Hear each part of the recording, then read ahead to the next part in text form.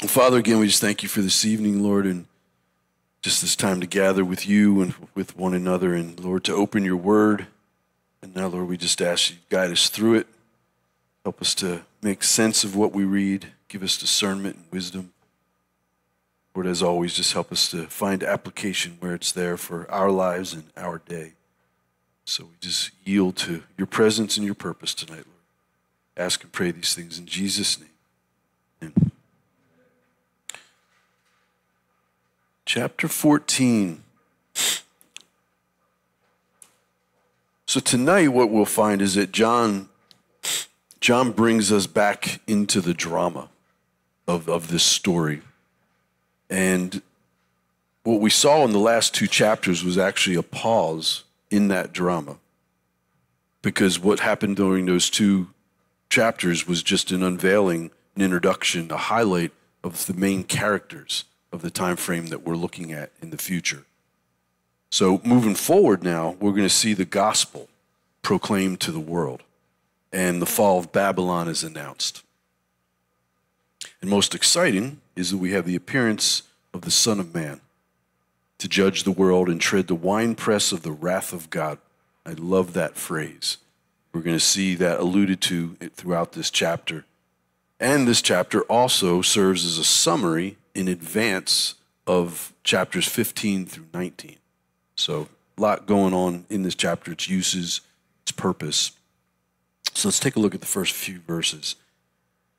John writes, "Then I looked, and behold, a lamb standing on Mount Zion, and with him 144,000, having his father's name written on their foreheads. And I heard a voice from heaven like the voice of many waters, and like the voice of loud thunder. And I heard the sound of harpists playing with their harps. They sang as it were a new song before the throne, before the four living creatures and the elders, and no one could learn that song except the 144,000 who were redeemed from the earth." So we see the Lamb, who we know is the Lord, standing on Mount Zion, and he's got 144,000 followers, all of whom were sealed on their foreheads. And this scene looks forward to that time when Jesus comes back to the earth and stands in Jerusalem with this group of believers. Now, we last saw, and I'm sure you remember, these 144,000 in Revelation chapter 7. And there they were identified as a group of Jewish believers who would minister during the tribulation period. And we were told then, as we're reminded here, that they were provided a seal of protection, and that mark was given to them on their foreheads.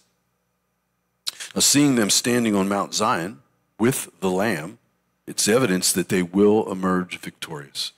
Covering that they had takes them through the great tribulation period. And then we read that they have the Lamb's Father's name written on their foreheads. And we spoke previously about how Satan counterfeits that with his mark, which will be given on the forehead or the right hand, it says. And so he can't come up with anything original. He's got to do something that God's already done, but he can't do it as well for sure. You know, the whole concept of the name of the Father being written on them. And I was reading some Spurgeon, and I came across this observation that he made. And he said, "And who were these people having his Father's name written in their foreheads?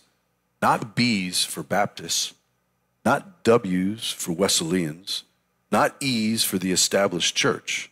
They had their Father's name and nobody else's. What a deal of fuss is made on earth about our distinctions. We think such a deal about belonging to this denomination and the other. Why, if you were to go to heaven's gates and ask if they had any Baptists there, the angel would only look at you and not answer you. If you were to ask if they had any Wesleyans there or members of the established church, he would say nothing of the sort. But if you were to ask him whether they had any Christians there, aye, he would say, an abundance of them. And they are all one now, all called by one name. The old brand has been obliterated, and now they have not the name of this man or the other. They have the name of God, even their Father, stamped on their brow." Yeah. Boy, we're going to look back on the division of this world, I think, and just shake our heads, especially the division in the church, how bad it really has happened over the years. So we see this scene unfolds on Mount Zion. And of course, Zion really just speaks of the hills that makes up Jerusalem. And it's there that the Messiah will gather his redeemed and reign over the earth. Now, I'm entertained by this. Notice how this scene comes with a soundtrack. Along with what John sees, he also hears. He hears God's voice, comparing it to many waters and thunder. There's the sound of harpists playing before the throne, and then a new song being sung before the throne. I like the fact that it's a new song, because it's really a time where they're being taken into something that's never been before. Now, a question I would ask is, John witnessing the hosts of heaven joining together with these 144,000 in worship? Because it seems like he's got this time he's kind of got a picture of what's happening on earth and what's happening in the throne room. They sing a new song, again, because they're singing about something that's never happened. And not only does God inhabit the worship of his saints on earth, but those that worship God are lifted into the heavens to join in worship before the throne. I think it's something so important to consider when we're worshiping, that it's not just us in this room, not just us in this room and every other church that's meeting at the same time, but when we enter into worship, we're entering in with the host of heaven. We're worshiping along with them. It's why I think worship has to be taken seriously. It is not just something we do at the beginning of church or something we do, before church starts. No, that's part of our service, and that's part of what we come to do, is to worship. The thought in the car that, they're still doing worship, I'm not late yet. It's the wrong thought. Because there's so much ministry of the Lord to us when we worship. We're ministering to him, our hearts, but he's ministering to us in that time frame. I've shared this before, that it was years ago that I started to wake up to how many people suffered with anxiety. And I was truly ignorant of that condition. And at first I was ignorant to the point of being cruel in my thinking, because I was like, well, just stop. Just stop. And I look back on that and I'm kind of ashamed that that was my first thought. But I didn't realize how serious it was, especially to the person going through. And the first couple of times I met with someone who had that, I had no idea what I was going to say because I had no experience in it. I mean, if I can say I've had a panic attack before, but not that feeling that people have when they're in anxiety. But the Lord told me in that moment with that first person, and I've said it many times to others along the way, you need to have a life of worship. You need to learn to worship, even when you're by yourself, because you cannot truly worship God and have anxiety. You may have it at the beginning, but it will be removed as you worship. It's just a fact. I stand on that. I believe it with my whole heart. So it's not just singing songs. It's a matter of giving God our hearts and receiving from his.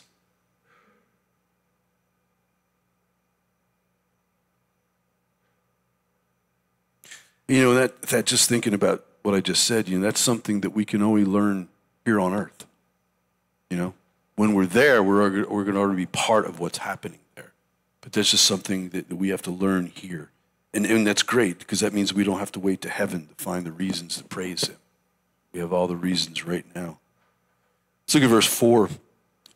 These, speaking of the 144,000, are the ones who were not defiled with women, for they are virgins. These are the ones who follow the Lamb wherever he goes. I think there's a song there. These were redeemed from among men, being first fruits to God and to the Lamb. And in their mouth was found no deceit, for they are without fault before the throne of God. Now, I see this mention of virginity of the 144,000 as simply a symbol of their general purity. Being described as virgins, we learn they've not defiled themselves with women. They've kept themselves free from the terrible idolatry and the immorality of that time that they're in. They follow the Lamb in unquestioning obedience and devotion. They'll not accept the lie of the Antichrist, the lie that a mere man was to be worshipped. They'll remain blameless in their steadfast confession of Jesus as Lord and Savior. I mean, you think about these guys. These 144,000, they'll serve as the living example of what being sanctified really means. They're set apart. They're set apart, unlike any other group, I really think. And then as much as human servants can, they'll be holy as he is holy. They have an incredible ministry. And I wish we knew more about it. You know, we get to this point, we met them, they were sealed. Now here they are standing with the Lord. It's like, okay, a lot went on in between. Where's that chapter? Guess we're not supposed to know. Let's pick up at verse 6. And here with verse 6, we get into these three angels and the messages that they bring. It says, then I saw another angel flying in the midst of heaven, having everlasting gospel to preach to those who dwell on the earth, to every nation, tribe, tongue, and people, saying with a loud voice, fear God and give glory to him, for the hour of his judgment has come, and worship him who made heaven and earth, the sea and springs of water. Now the angel flying in mid-heaven with the everlasting gospel seems to correspond to Matthew chapter 24, verse 14. And there we read, and this gospel of the kingdoms will be preached in all the world as a witness to all the nations, and then the end will come. That's an important verse for all kinds of reasons. One of the big reasons that is such an important verse, because it tells you exactly when the end will come. It doesn't tell you the day nor the hour. We can't know that, but it kind of tells you the conditions. Let me read it again. And this gospel of the kingdom will be preached in all the world as a witness to all the nations, then the end will come. And I stress that because there's so many things that come up, that have come up, that are happening today, where you could say, man, this is the end. I mean, we're more so than in decades. Right now, we're sitting just literally on the precipice of a nuclear confrontation. Right this moment, in case you're not following the news. I mean, right now, Russia's military is on the highest level of readiness. What we in our military would call DEFCON 1, Defense Condition 1. They're at DEFCON 1, whatever they call theirs.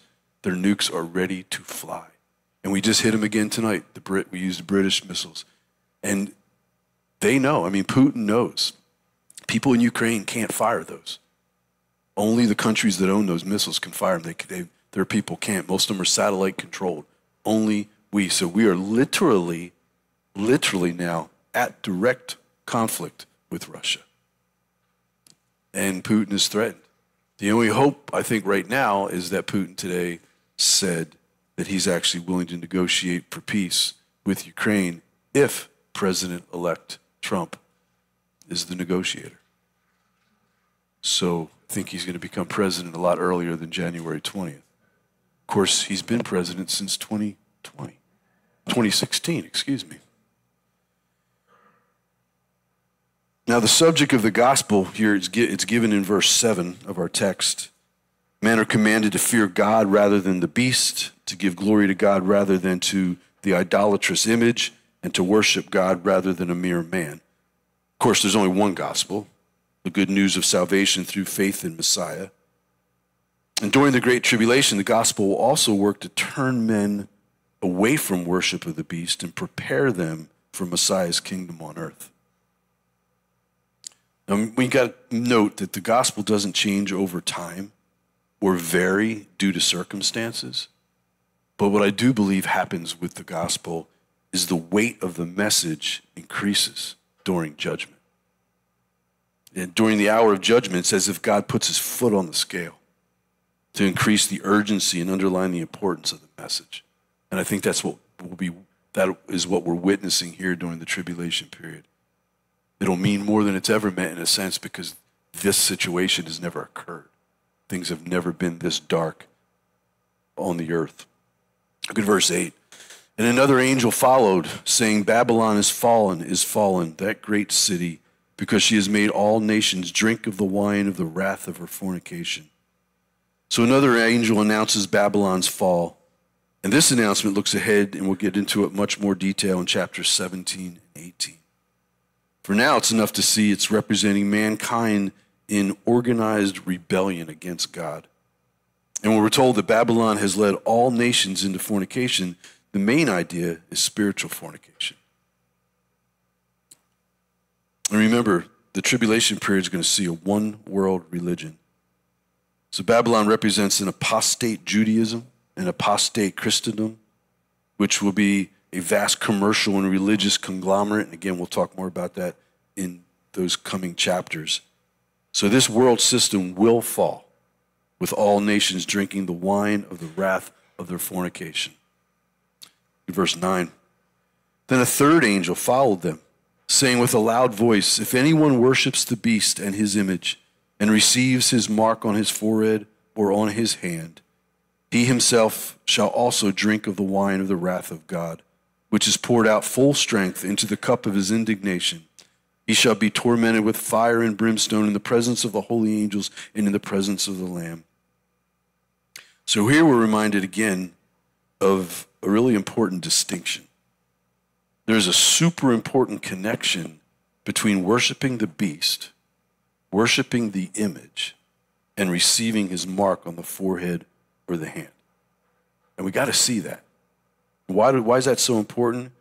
Because it tells us that no one will casually or accidentally take the mark. Okay? Now we look back into the COVID nonsense years and how many people jumped to chapter 13 and tried to associate the shot with the mark. And as I've said a couple times during this study, okay, so how did you skip all the other chapters? And if that were, let's just say it were that, it would have had to come with the worship of the beast and the worship of his image. So there has to be a lot at play for that final part of that to come to be realized. And again, we have to be the people that can talk the truth in the sense into those situations, because I personally am not going to be surprised when the next one comes. Well, I'll just throw this out. Here's my guess. If we can't get World War III or War IV, depending on how you look at it, if we can't get this started, which they're trying to do, the neocons are working really hard to get this war started. If they can't get that done, I think we're going to see another pandemic. And it's probably going to be the bird flu. N5N1. I think I said it. Doesn't matter. So I believe the connection between worshiping the beast and taking the mark will be absolutely clear. And I think we can safely guess the time of the third angel's pronouncement as being in the middle of the tribulation, at the beginning of the Great Tribulation period. The angel warns that any who agrees to worship the beast in any of its forms will suffer God's wrath then and then eternally. And the wine of his wrath will be poured out on the earth during the Great Tribulation. But that will only be a foretaste of eternal hell, where the devil, his angels, and unbelievers shall be tormented with fire and brimstone. This is verse 10. Actually, let's read verse 10 again and add verse 11. He himself shall also drink of the wine of the wrath of God, which is poured out full strength into the cup of his indignation. He shall be tormented with fire and brimstone in the presence of the holy angels and the presence of the Lamb. And the smoke of their torment ascends forever and ever, and they have no rest day or night who worship the beast and his image, and whoever receives the mark of his name. So this reminds us that hell consists of eternal and conscious punishment. The Bible never teaches that the wicked dead will be annihilated. The smoke of their torment ascends perpetually, and there's no relief day or night. And here's another thing, in case you didn't catch it. Verse 10 also proves that God is not absent from hell. It challenges that often heard description that hell is the absence of God. You've probably heard someone say that in your Christian walk. That's one of the things that's so terrifying about hell, is that God's not there. On the contrary, he's present in all his holiness and righteous judgment. Read it. He shall be tormented with fire and brimstone in the presence of the holy angels and in the presence of the Lamb. The fact is, those who are in hell will wish God was absent, but he will not be. So it's wrong to say that hell will be without the presence of God, but listen, it will be without any sense of his love. That'll be the difference. The inability to connect with him, the inability to be reconciled to him. Now, I'm not saying he's literally in hell, so don't go down that road. But his presence, he's omnipresent. That doesn't change. He doesn't suddenly shut a door that he never goes through again. So the presence of Jesus will be there, but only the presence of his holy justice and wrath against sin. Look at verse 12. Here is the patience of the saints. Here are those who keep the commandments of God and the faith of Jesus. The tribulation will be a time when the saints will be called to endure patiently the savagery of the beast, to obey God by refusing to worship a man or an idol, and to hold fast their confession of faith in Jesus. Now, the eventual death of the wicked serves to encourage the faithful to endure. And that may be just one of the few things that those that come to faith then will have to hold on to, is that they know the wicked are being judged and it will come to an end. Look at verse 13. Then I heard a voice from heaven saying to me, "Write, blessed are the dead who die in the Lord from now on. Yes, says the Spirit, that they may rest from their labors and their works follow them." So believers who died during the period that we're looking at will not miss the blessings of the millennial kingdom. You know, man may say, "Blessed are the living," but God says, "Blessed are the dead who die in the Lord." And then we read that their works follow them. So that's, again, a great thing for us to know now, that everything done for Jesus and in his name for others will be rewarded. You know, every kindness, sacrificial gift, every prayer, tear, word of testimony, God will bless those things. Those things will follow us. We don't suddenly lose our entire earthly life when we're there with him. Let's pick up in verse 14. Then I looked, and behold, a white cloud, and on that cloud sat one like the Son of Man, having on his head a golden crown, and in his hand a sharp sickle. Then another angel came out of the temple which is in heaven, he also having a sharp sickle. And another angel came out from the altar who had power over fire.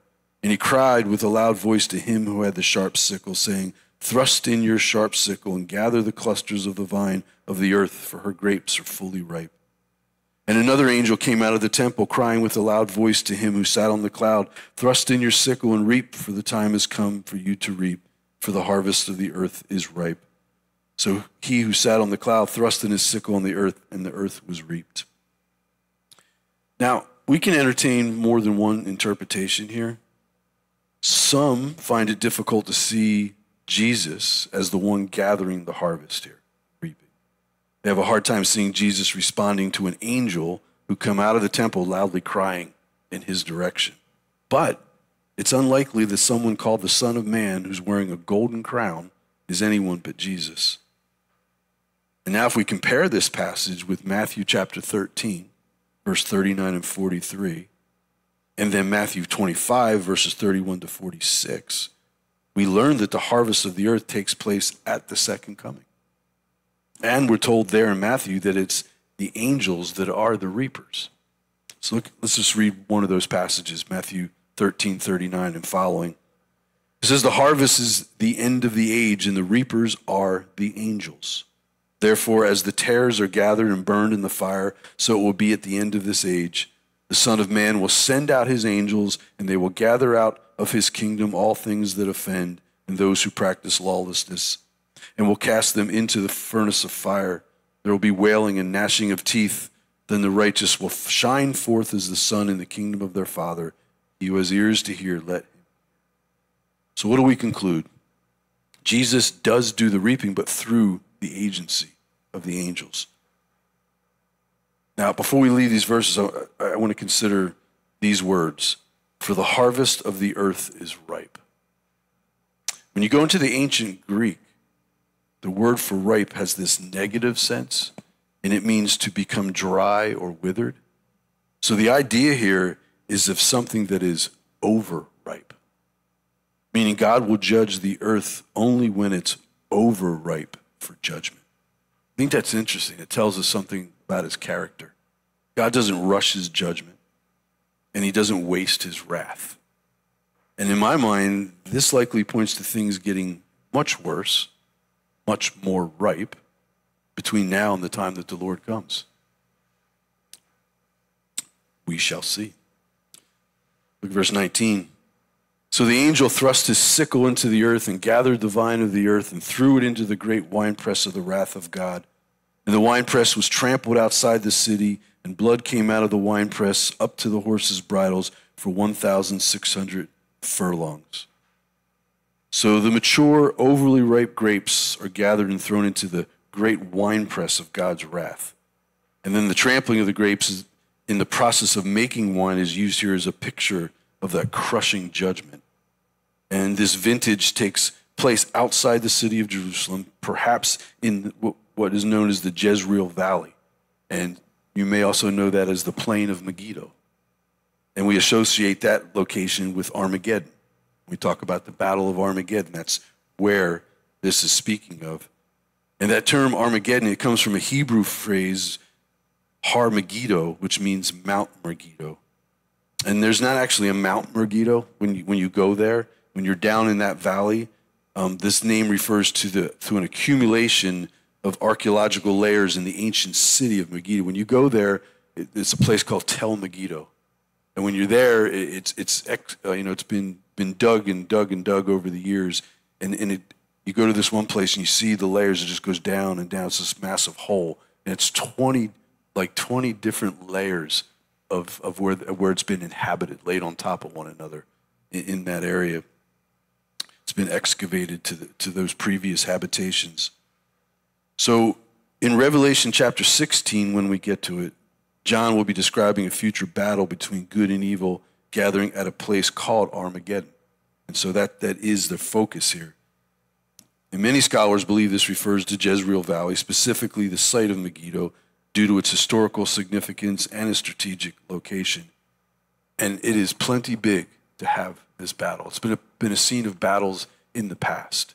And I think about I've seen it from on high from two different places. I've looked across this valley from Mount Carmel, and then I've seen it from the mountains of Jordan looking back into Israel. And it's like looking into the Grand Canyon in the sense you just can't comprehend how big it is. But it is a battlefield, I'm telling you.